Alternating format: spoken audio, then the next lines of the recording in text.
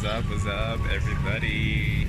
Today is going to be a very different day, a very different vlog for this channel, and first time ko itong gagawin because I will now be getting my first sahod in YouTube, and I am now here in Valencia City, Bukidnon, and I'll now be going to Western Union in Quezon.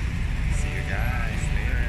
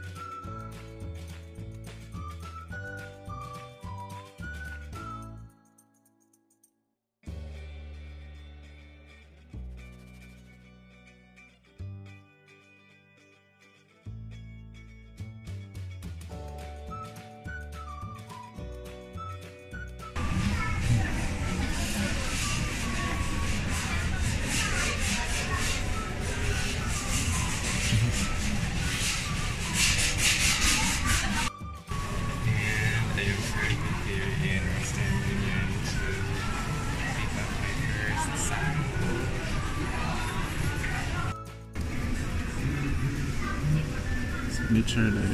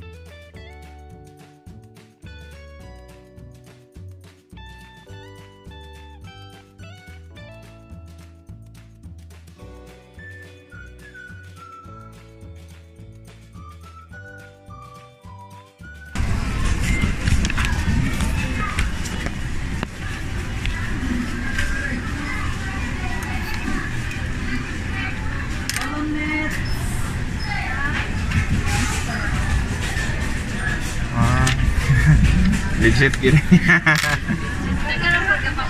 Daghan na di ay.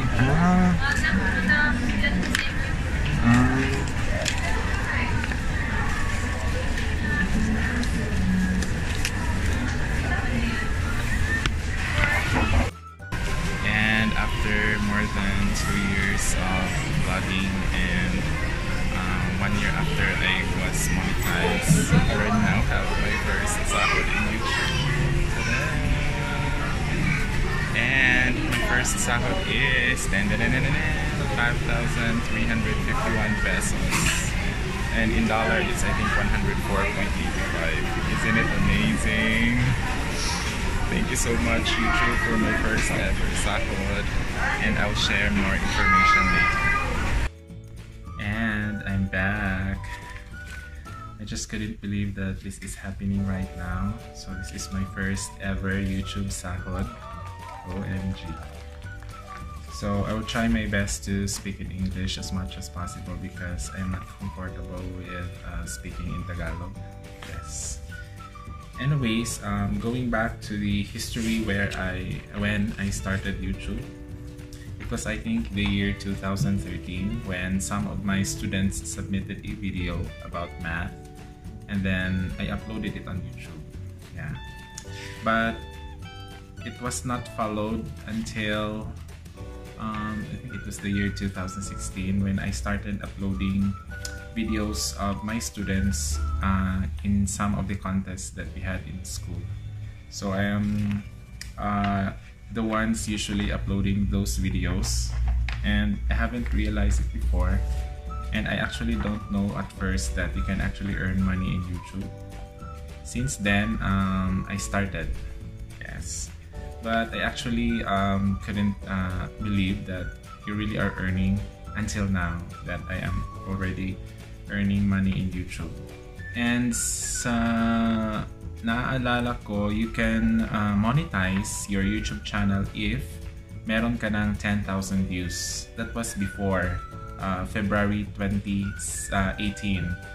So that is why I was able to monetize my YouTube channel way back November 2017. But it was cut short in February 2018 because YouTube gave another minimum and guidelines on when you could monetize your channel. So they made it to, from 10,000 views, they made it to 1,000 subscribers. You should have at least 1,000 subscribers and 4,000 hours of watch time. Yeah, and during that time, I was not able to reach that one. So my channel stopped monetizing in March, and it resumed on December because I was able to reach already the 1,000 subscribers back then, and 4,000 hours of watch time.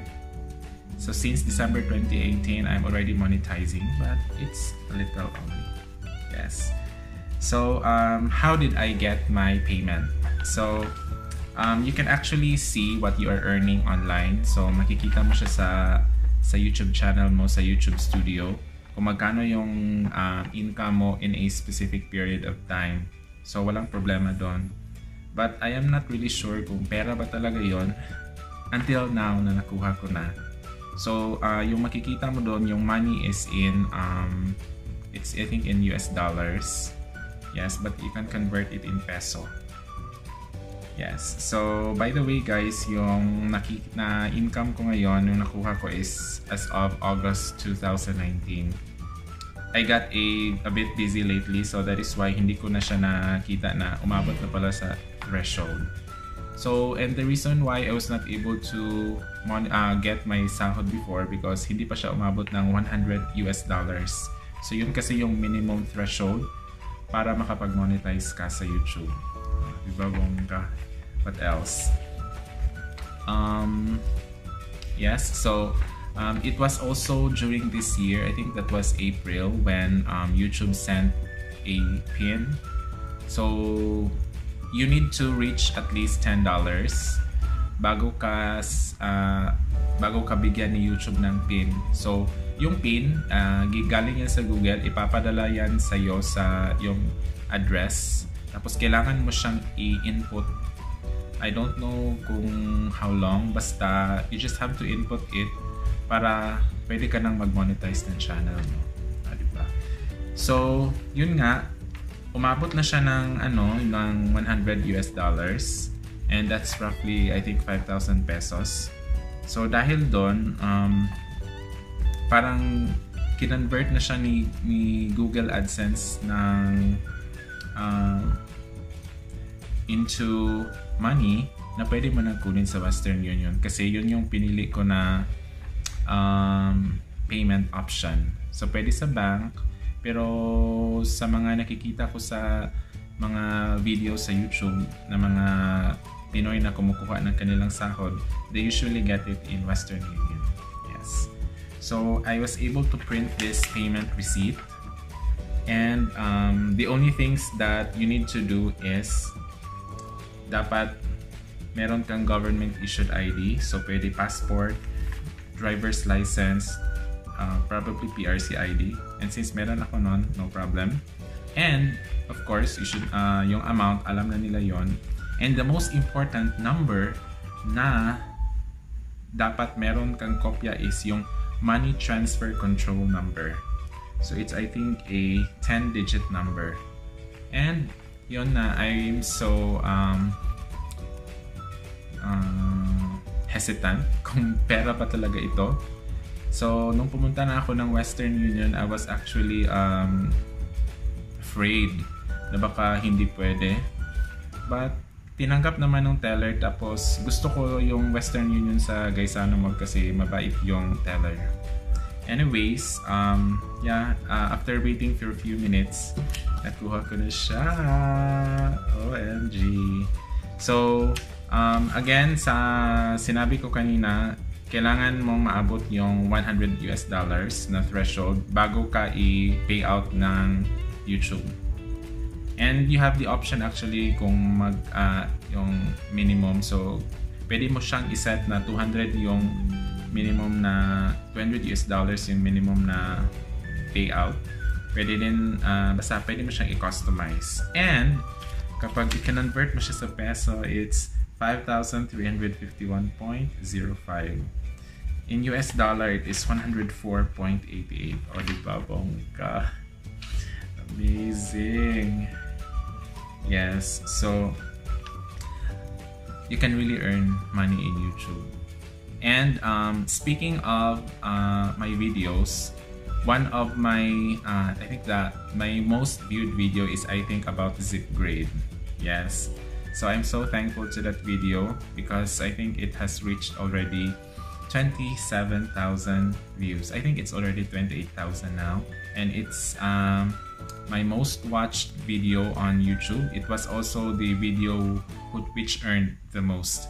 Kasi makikita mo sa YouTube Analytics kung magkano yung na-earn na income ng bawat video mo. Next to ZipGrade videos is yung next na top earner ko na videos ay yung mga travel videos. So yung paano ka mo gagamitin yung EasyLink card ng Singapore. So top videos ko yun. Yes.